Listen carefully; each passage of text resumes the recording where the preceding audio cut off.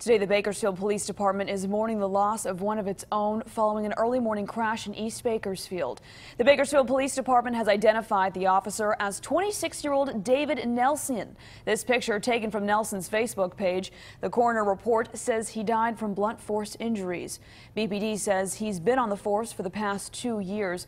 Nelson is from the Burbank area and was not married. As you can imagine, a very difficult day for the Bakersfield Police Department, who has not lost one of its officers in the line of duty in 32 years.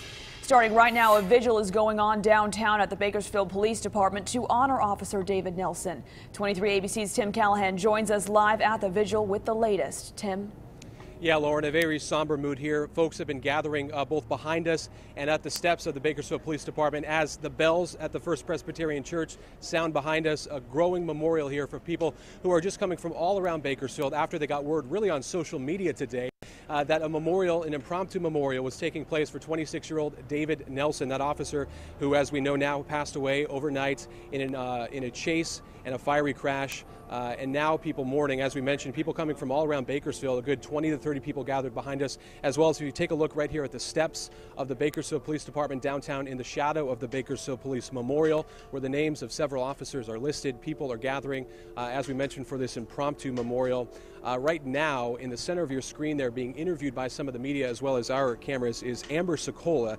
Amber Sokola is the daughter of the last known police officer to be killed in the line of duty. That was William Sokola in 1983.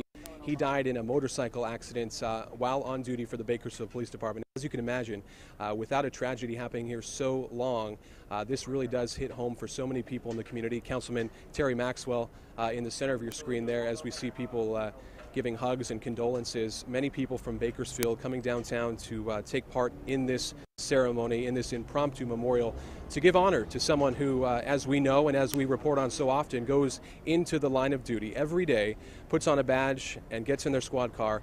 And for the family members of folks who they go out with, they do not know if they will come home. And unfortunately, our city, Bakersfield, Kern County as well, feeling the loss. We have sheriff's deputies from Kern County Sheriff's Department who are coming here to lend their support, no doubt, and at a time when people are looking for answers within the department. As you mentioned, let's talk a little bit about this officer, if we can get his picture on the screen. This was a 2-year veteran of the force. When we heard his age, just 26 years old, the first thing I'm sure that went through many people's minds is just that he was someone young to this force, someone willing to put his life on the line, and now he has paid what we are learning is the ultimate sacrifice. So, as we mentioned, we are live in downtown Bakersfield at the steps of the Bakersfield Police Department, where no doubt upstairs and downstairs there are somber moods today from people, officers who still have to go out and do their job today, as well as the folks here who work behind the scenes. Just if you go on social media today, log into your Facebook pages, no doubt you will read comments from people. You see the blue lights symbol for officer down, an officer killed in the line of duty, that's being put across so many social media pages today. And really that is the echoing sentiment as, again, we see more people streaming to this service. We can presume that a lot of people have started gathering here from different offices. We have City Hall North across the street, as well as the county-run offices, a church, First Presbyterian, just kitty corner to the Bakersfield Police Department. So a lot of people coming downtown to pay their respects and to learn more about this officer, just 2 years on the force, who was killed overnight in a crash after a high-speed pursuit northeast Bakersfield, just on Panorama Drive, around 2:45 this morning. We're not going to be able to bring you the audio from this ceremony, just from the perch and the placement where we are here. But as we mentioned, we have seen some of the top brass here from the police department. Lieutenant Greg Terry making his way inside just a few moments ago. Not sure who is going to speak on behalf of the police department. Of course, Chief Williamson, who we can presume will make some sort of comment today, as he is the one leading this force, and he is the one who has to give the bad news to family members who are learning today that one of their officers will not be coming home. And in the days coming, we're going to, of course, hear about the different prelude of events, from memorials to, of course, the funeral for this officer. And you can stick with us for that coverage and when those events will be happening around town. Already a lot of questions coming into our Facebook page and to my email. Just what is the next steps? What happens in a situation like this? Because Bakersfield really hasn't been through something like this, as we mentioned, since 1983. The last officer killed in the line of duty, William Sokola. And as we mentioned, his daughter, Amber Sokola, is here at the steps of the Bakersfield Police Department. I had a chance to speak with her just about 10 or 15 minutes ago. And she was only 1 year old when her father did not come home from duty. So she doesn't have any memory or recollection of what happened that day. But obviously what she told me is as she's grown up, she's learned how to live without her father.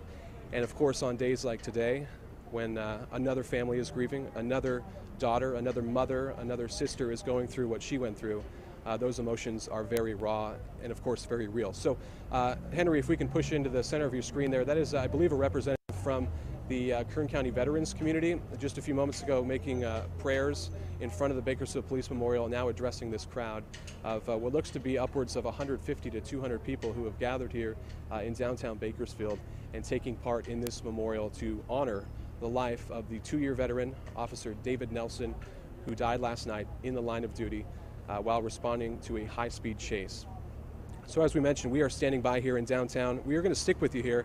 I hope to talk to Amber Sokola, make her way over to our post. We had hoped to talk to her. We talked to her off camera just a few moments ago about what this day means to her, how real these emotions are. As we mentioned, she is the daughter of the last officer killed in the line of duty in the city of Bakersfield, Bakersfield Police Department. And so getting her perspective is certainly an important one today, as the grieving process for so many families and extended relatives of David Nelson, the officer killed, will begin now. So I'm going to step out of the way here as this memorial continues right at the steps of the Bakersfield Police Department. As we mentioned, a lot of folks coming out to this who I see folks from Terry Maxwell, City Councilman, folks in the nonprofit community from the mission at Kern County have made their way here. And unfortunately, there is not a way that we can get any closer to this gentleman who is speaking. But I am told he is the one who organized this rally. So we will, of course, try to speak to him in just a few moments after he is done addressing this crowd. And this memorial, it's worth mentioning, really spread by social media. A lot of people getting online. Obviously, the first reaction is to know, what can I do? Where can I go? For so many people in the police department as well as in this community who want to express their feelings of loss. So that is what we have here, a gathering memorial of people, as we mentioned, from all walks of life in our community, from city government to nonprofits to just individuals, families who brought their kids down here. And of course, we're sure that there are relatives of the fallen officer who are wanting to know what is going on, of course, with these memorials. As we mentioned, just to recap the details, if you're just tuning into our special coverage here, Officer David Nelson, 2 years on the force, 26 years old, on duty last night, as presumably he was every night in his 2 years on the force, responding to a high-speed chase. The details of that are not known. Bakersfield Police still looking for a vehicle that is involved in that chase, but something happened where this officer lost control and crashed his vehicle and was taken to Kern Medical Center, where he was later pronounced dead. And of course, as the days and the investigation goes on into that case and what happened, we'll sure learn more details about what happened.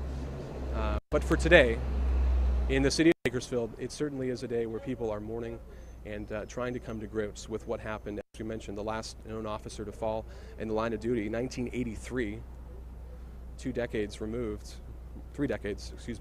from that incident. And no doubt this will open a wound in the city of Bakersfield and for the police department. And for anyone who's grown up here, lived here, spent time here, they know that this is a tight-knit law enforcement community. Everyone knows everyone. Officers, whether you wear a corrections officer's uniform, a sheriff's uniform, Bakersfield Police, Park Ranger, whatever law enforcement field you are in, they know each other and they care for each other. We see it at numerous events every year throughout the community. We see it in these moments when a Bakersfield police officer is killed, and subsequently people from all walks of law enforcement come together. And we can only presume that we will see that unity and that camaraderie in the next few days as the city of Bakersfield comes to terms with this loss, and we learn more about this officer who was just beginning his career in law enforcement, just getting into this field where, as we know, the dangers exist. High-speed chases happen, accidents happen. Police officers go to scenes where they don't know the outcome and what's going to happen. And unfortunately, as we mentioned, if you're just coming to the details of this case, Bakersfield police officer David Nelson, 26 years old, 2 years on the force, passed away last night while on duty. So we can presume that in the next coming days that people will organize some formal rallies and will come together. This is, as we mentioned, an impromptu one. Bakersfield Police now, I can see, actually doing a little traffic control just for the crowd that's grown here. As we mentioned, there's a good 20 folks on the street here, another 50 or so up towards the steps here. As someone, we don't know his exact position, but he's with a Kern County Veterans Organization. Just moments before the crowd gathered, I noticed him praying in front of the Bakersfield Police Memorial that is positioned here in right at the steps of the Bakersfield Police Department. And as we mentioned before, too, top brass from the Bakersfield Police Department making their way inside just moments ago. I haven't seen any representatives from the police department in terms of lieutenants, captains, the police chief come out. We can presume they are planning their own formal memorial. As we have seen across the country when situations like this happen, the entire police force, the entire community really comes together to pay tribute to this individual that laid their life down for the city of Bakersfield. Also worth mentioning too, I just came from an interview with Chad Vegas, and if you don't know the name and you don't recognize the name, his father was the officer who lost his life before William Sokola. His dad, Patrick D. Vegas, died in a motorcycle accident with a drunk driver in 1980. So we were speaking to him earlier today, getting his perspective on a day like today. Him telling me really that, again, as we heard from Amber Sokola, daughter of William Sokola, Vegas telling me that just really does open old wounds. He was 6 at the time, as we hear the crowd applaud the individual who was speaking just a moment ago. Chad Vegas was 6 years old when his dad was killed in the line of duty, and he remembers seeing his mom in the living room of her house, emotional as officers from the police department, Bakersfield Police Department, were consoling her with the news. And we can presume a situation like that has happened today, overnight, at some home in the city of Bakersfield. A family, mother and father, are being consoled today as they learn that their son is not going to return home from duty on the Bakersfield Police Department. As we mentioned, we are going to have live coverage, continuing coverage of this tragedy that's hit Bakersfield, and hit Bakersfield really hard. And we're going to stay down here at the Bakersfield Police Department. We are going to live stream this for you on turnto23.com, as well as our mobile and tablet apps, so you can stay with us there. We're going to try to get a closer vantage points. As we mentioned, continuing coverage today of a 2-year veteran, David Nelson, who died on the line of duty, Bakersfield Police Department, overnight. You can stick with us. I will see you tonight on 23 ABC News at 5 and 6, as well as 11, and we will bring you the latest developments as Bakersfield continues to mourn this loss. For now, reporting in downtown Bakersfield, Tim Callahan, 23 ABC. Lauren, I'll send it back to you in the studio.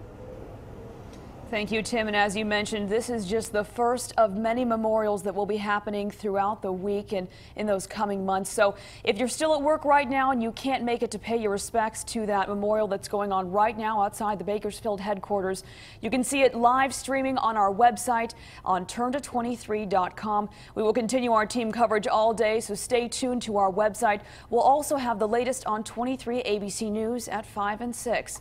For now, we want to send you back to that special report with President Obama delivering his eulogy to Reverend Pickney. Thank you for joining us. Perhaps this tragedy causes us to ask some tough questions.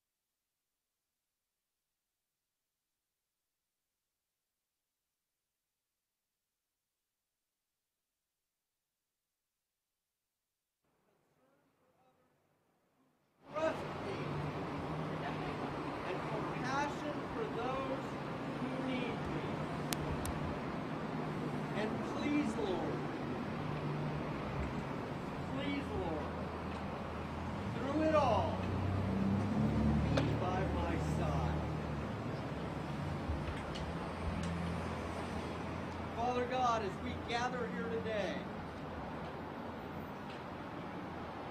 shower us with your holy presence. Let us be humbled, Father, by what has occurred. Let us unite with this fine department and the departments I mentioned. And let us come together as a united city of Bakersfield.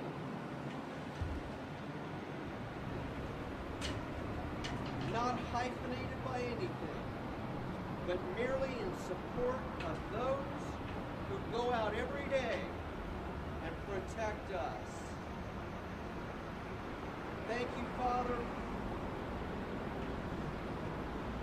for this brave individual who freely and willingly sacrificed his or her life so that we might be protected against those who may choose to do us wrong.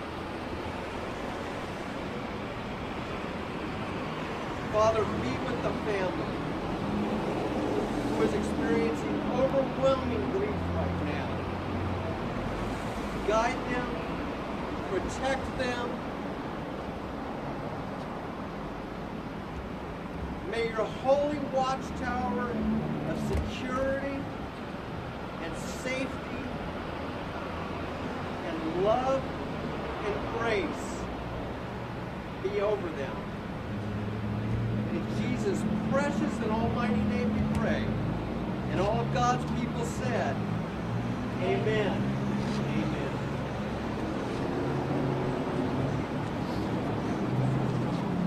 Mr. Councilman,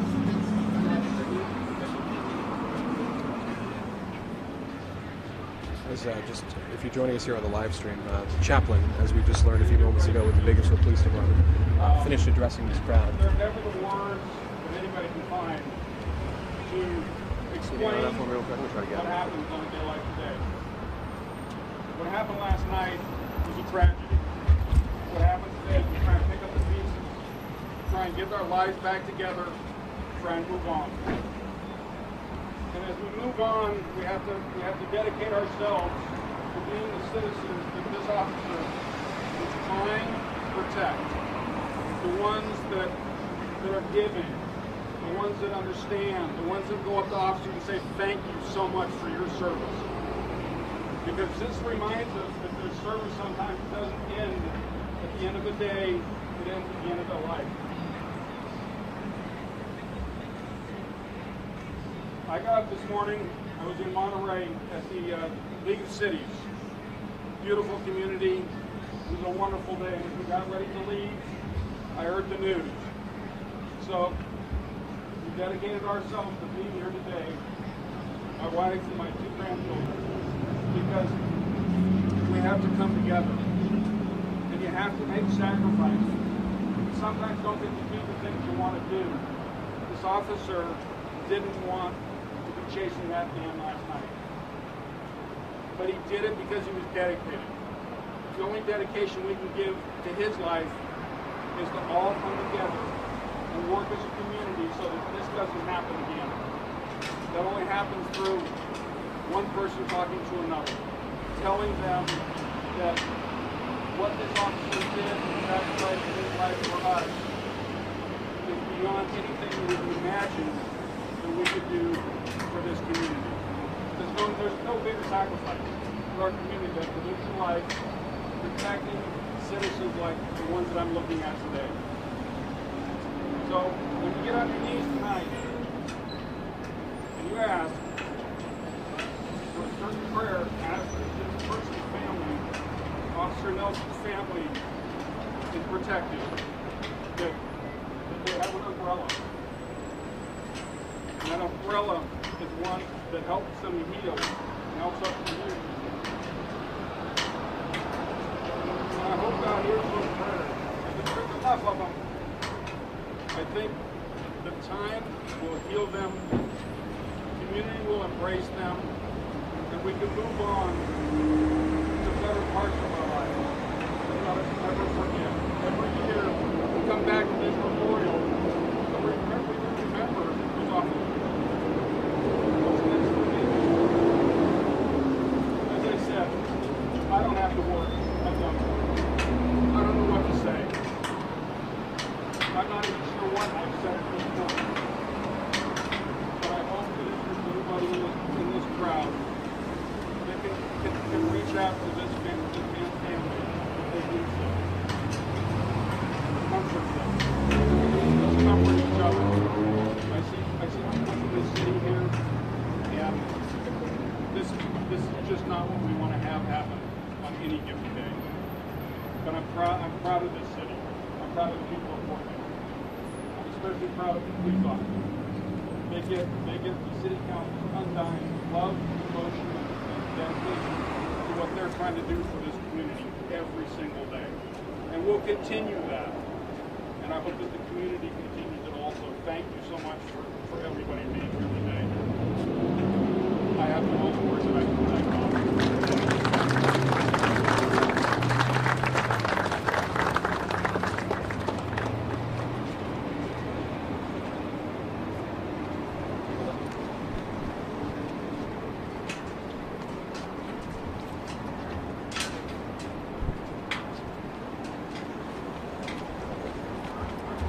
I'm joined now by, for those of you on our live stream, Terry Maxwell, City Councilman. You just addressed the crowd emotionally, of course, as so many people in the city are. Tell me what you're feeling right now and what you felt when you got the news today. Trying to hold back from crying, mostly. This is just a tragedy. It's just a tragedy. You know, this is just a small outpouring of what this community is going to go through. I think this community will come together. They'll embrace this. They'll realize that life is so short. None of us know how long we're going to be walking this earth. And this officer didn't go to work yesterday thinking it was his last. But he was dedicated to his job. Just like a lot of us have different jobs and we're dedicated to those jobs, and we go to work and we don't think about those kind of things. This reminds us how fragile life really is. Yeah, and obviously this officer just 2 years on the force. As you can imagine, this news hits that much harder, right? Just because he obviously wanted a full career in law enforcement, cut so short. Obviously, someone in your position, I'd be curious to know, you know, you turned back just a moment ago and you said to the police officers behind you how proud you are of them. Yes. And I would imagine in this situation, you're proud of these officers, young guys who could be your sons or your daughters. And that's got to hit home to you. It is. I have a son who's 34, another one who's 32. I have some stepsons, and they're a little bit older, but yeah, they could very easily have been in law enforcement and been the person that succumbed to this awful tragedy. You know, it's in the hands of God. You know, you raise your kids, and at some point you have to let go. You have to let go, and life is going to happen for them, however God really wants it to happen. And in that, you don't have the control of what's going to happen to anybody any given day. You hope that you've raised them well, and that they dedicate themselves to good causes. And I know that this officer was dedicated to this police department, and it's a tragedy that he succumbed to something that he just didn't need to succumb to. As the chaplain said, why didn't the guy just pull over? What's the point? What's the point in somebody losing their life over this? So many chases and those situations happening in Bakersfield. Obviously, Terry, the next few days, the next weeks, from someone who in the city government, do we have any memorials planned? Is there anything that the public can? Obviously, today was sort of an impromptu one where a lot of people showed up. Is there anything planned? Have you heard within the department, within the city? As I said, I was in Monterey this morning at the League of Cities, so I have not heard anything. I've not been in communication with anybody, but I know that there will be an outpouring. Our next meeting is until July 22nd. I'm sure there'll be things happening before then, but at July 22nd, I'm sure that we'll dedicate a portion of that meeting to this gentleman. City Councilman Terry Maxwell, we thank you for your time, and we're sorry for the loss of the city and for the people that called the city home. I take it personally. I take it as personal loss. We appreciate you. Just a moment ago, we weren't able to bring the audio to you, but Councilman Terry Maxwell addressing the crowd who is now dispersed, talking to different folks here, really taking this in, bringing this home, as Terry Maxwell said, is this hurts the city. We heard from a very emotional city councilman who is responsible for these officers in terms of funding and takes pride in what they do here in our community as someone who oversees downtown Bakersfield. So I'm going to slip in over here. This was the chaplain gentleman who was speaking just a moment ago from the Bakersfield Police Department. And we're going to slide in here and see if we can hear from him as he addresses other media. He showed me such amazing love and took me under his personal wing. Bear with us here as we... Taught me something about the You know, actually, let's talk to Amber. Amber, could I talk to you real quick?